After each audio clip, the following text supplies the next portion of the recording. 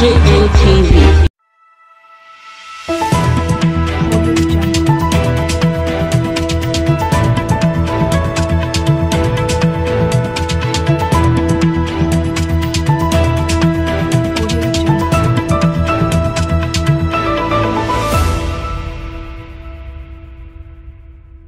You can't be president in Nigeria in 2023, Dino Melaye tells Peter Obi as Nigerians react to his comments. Hey guys, this is still DJMTV Daily News Updates. Senator Dino Melaye, the former federal lawmaker, has said that despite the leadership qualities of the Labour Party presidential candidate, Mr. Peter Obi, will not win the election for the 2023 presidency, that he may need to wait for another year to run for the presidency.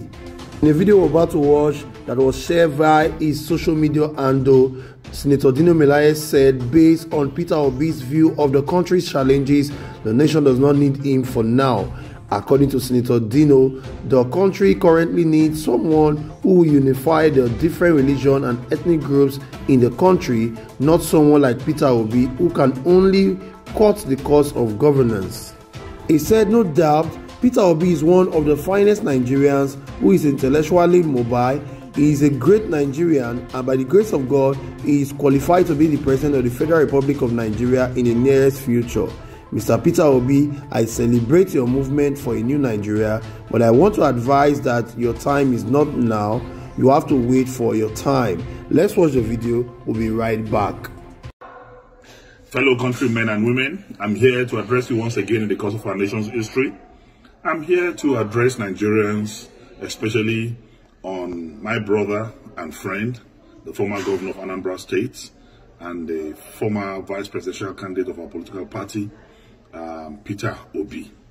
Peter Obi is one of the finest Nigerians who is intellectually mobile and administratively sagacious. He is a great Nigerian, and by the grace of God, he has the potential of being a great president in the nearest future.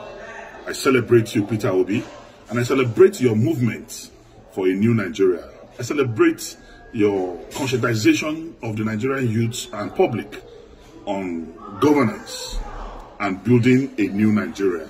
But I want to advise that your time is not now, because you will have to wait for your time.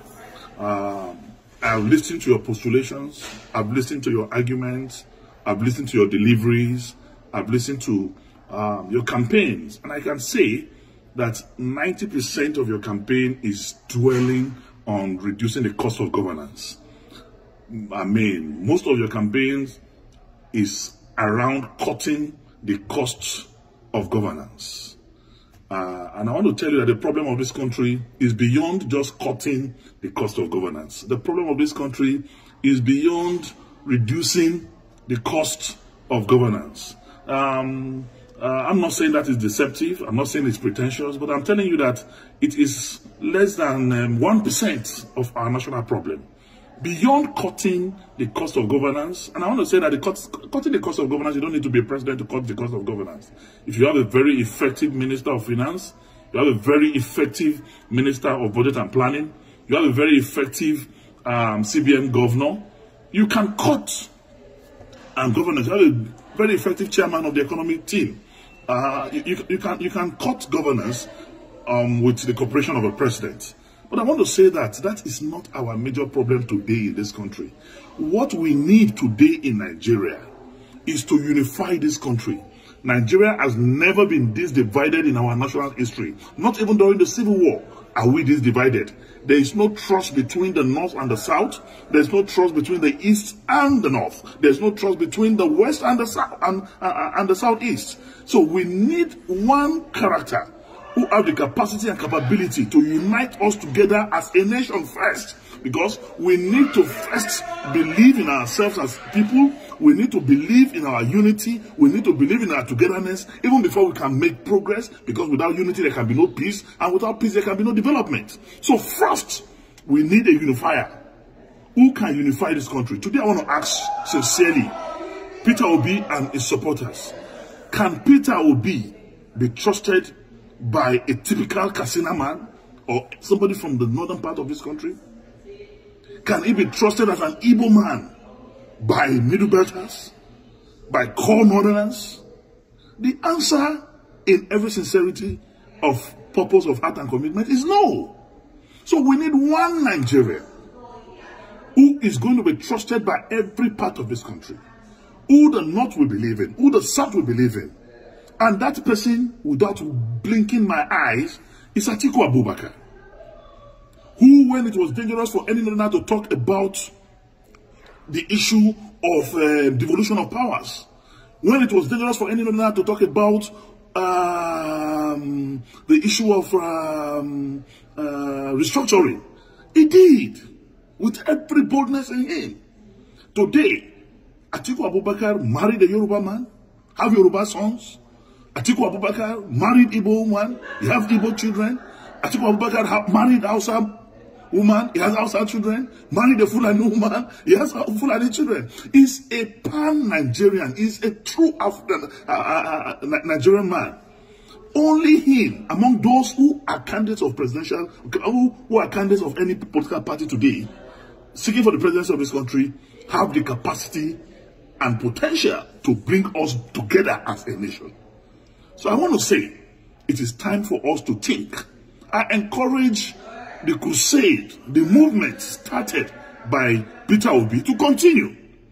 Move from campus to campus, move from community to community, move from one progressive group and organization from this country to another, to campaign for the new Nigeria that is to come, and be part of the movement of Atiku Abubakar to rebuild, to restructure, to reorganize, and reboot Nigeria as a country.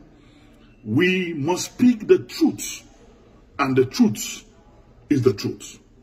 You are a great Nigerian. I salute your political and intellectual sagacity. You are one Nigerian that I know. Tomorrow, there's a space for you. But for today, let us forget the social media drama. Let us forget the diaspora euphoria. The truth of the matter is, we need a unifier. We need one Nigerian that can solve the problem of insecurity in this country. We need a Nigerian that will have intel from every security facet of our national life.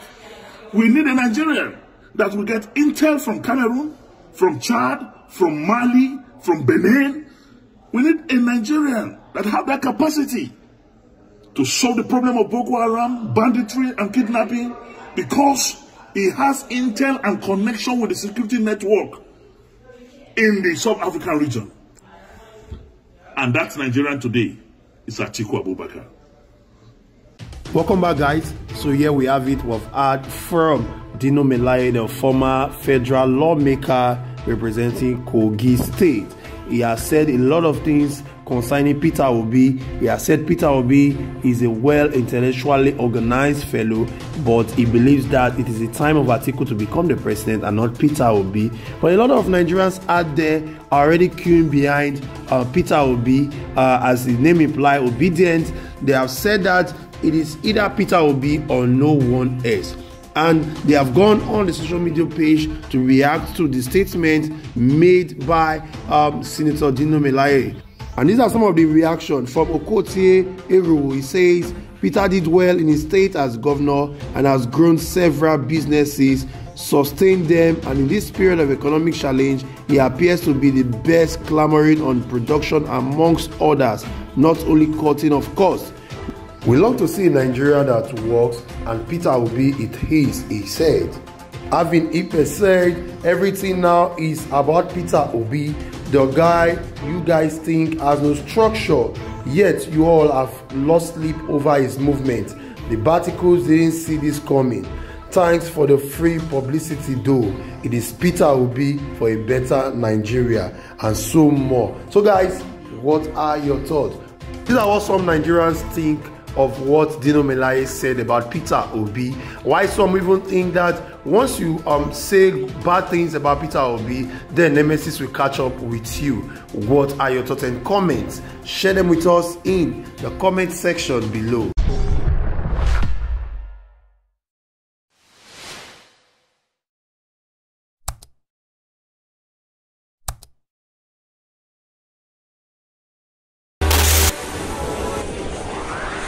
DJ ATV. DJ ATV.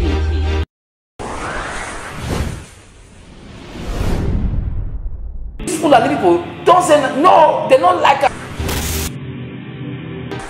Welcome to DJ TV. DJ ATV.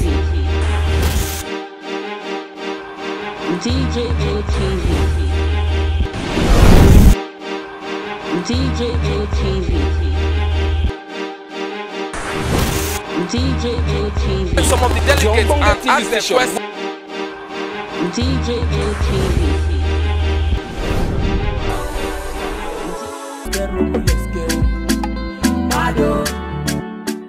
DJ ATV.